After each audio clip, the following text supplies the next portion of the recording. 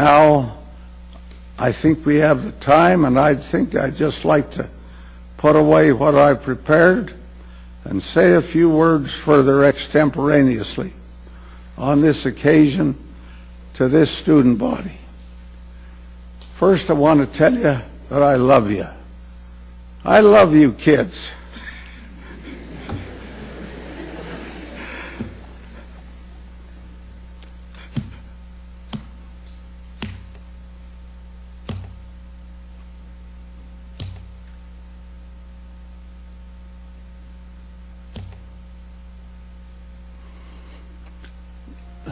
You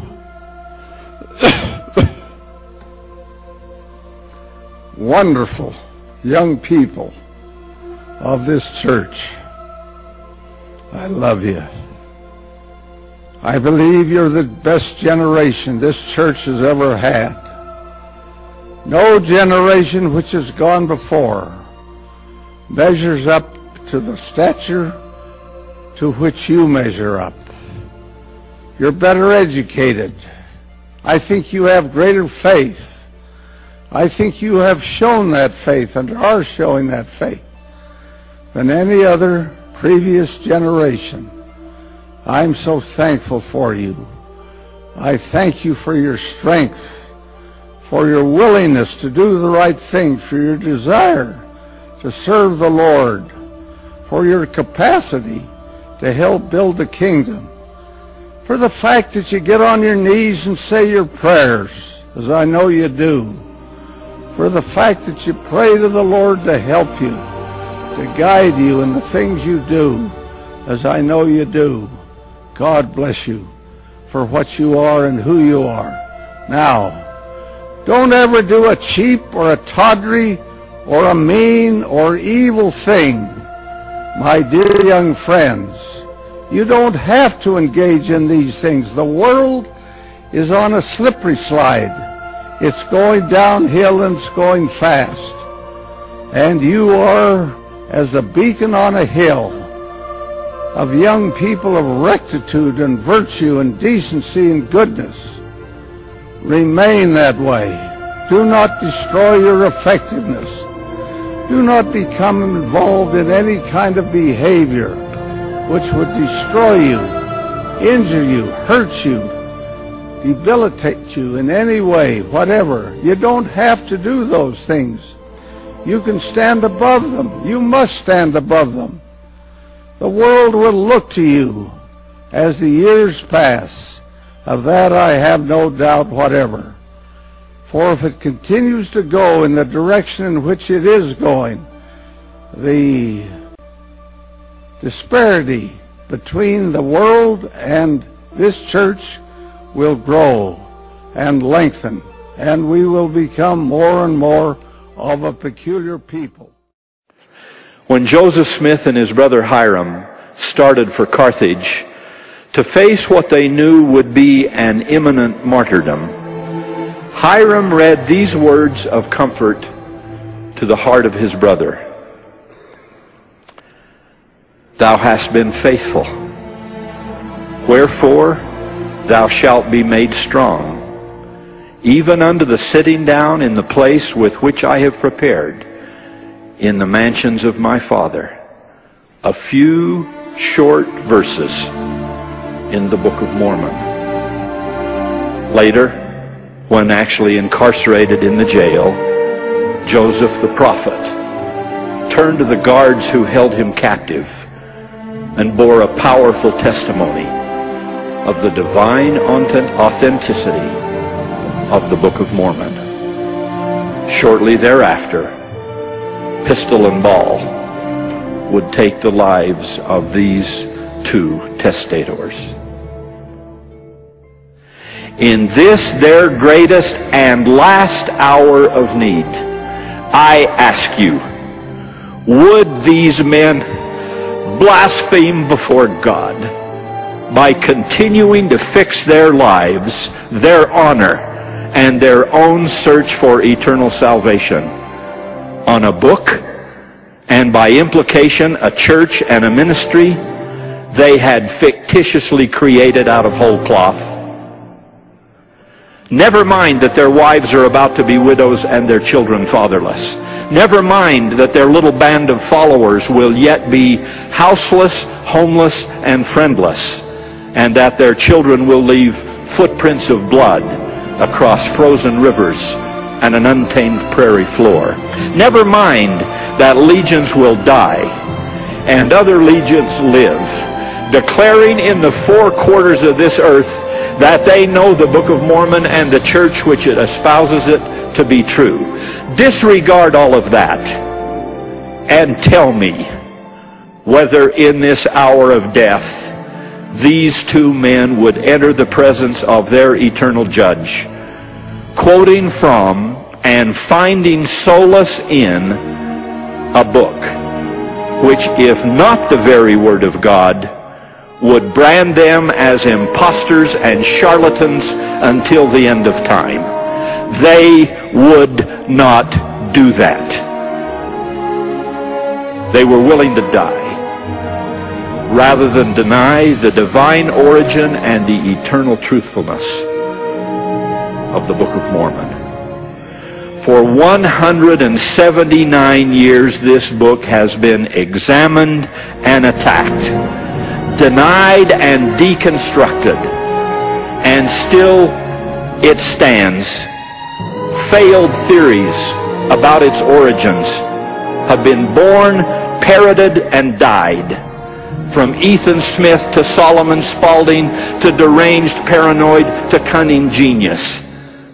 None of these frankly pathetic answers for this book has ever withstood examination, because there is no other answer than the one Joseph gave as its young, unlearned translator.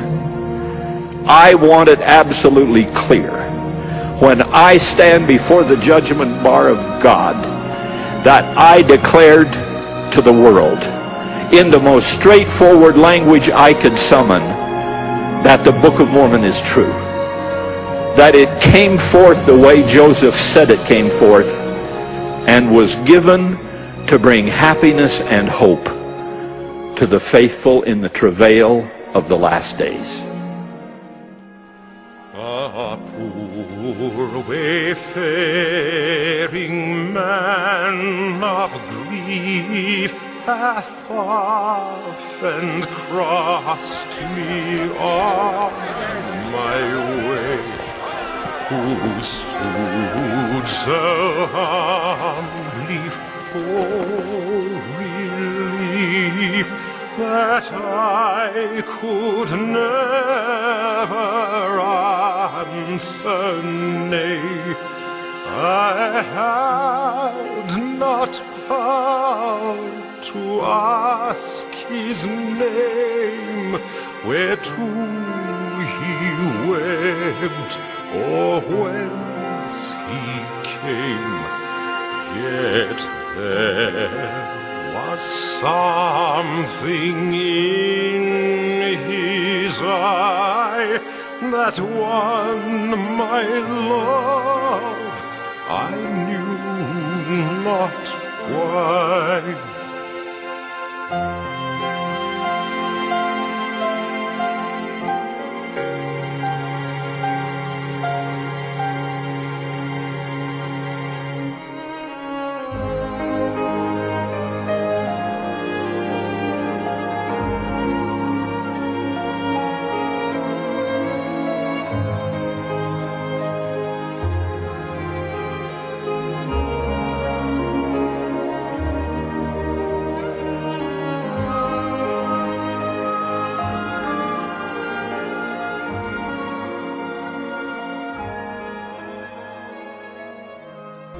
Now, be faithful, be true, go forward, be ambitious, don't short-circuit yourselves, don't stop now, keep going, educate your minds and your spirits, and never lose sight of the fact that you're a child of God with a divine destiny and capable of doing great and good and wonderful things. Don't sell yourselves short.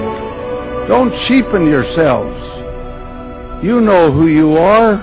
You know that you are a child of God, and that your Heavenly Father expects something great and noble and good of each of you. The Lord bless you, my dear young friends. As I look into your faces, I see the future. Keep the faith. You'll marry, you'll have children, you'll have grandchildren, you'll go out and do the work of this world. But maintain your integrity. Be honest. Be good. Be decent. Be prayerful. And the God of heaven will smile upon you and bless you and give happiness into your hearts and a sense of peace in your lives.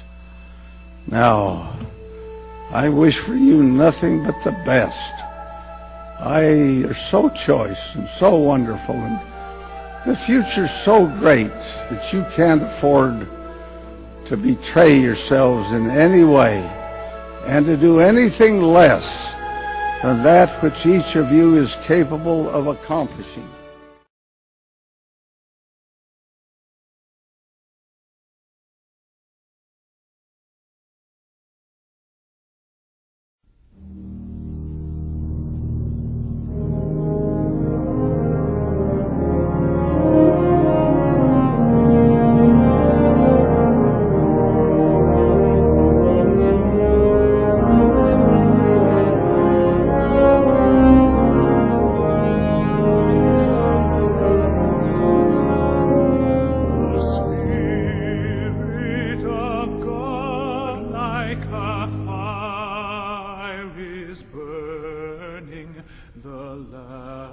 Latter-day glory begins to come forth. The visions and blessings of old are returning, and angels are coming to visit the earth. We'll sing and we'll shout with the armies of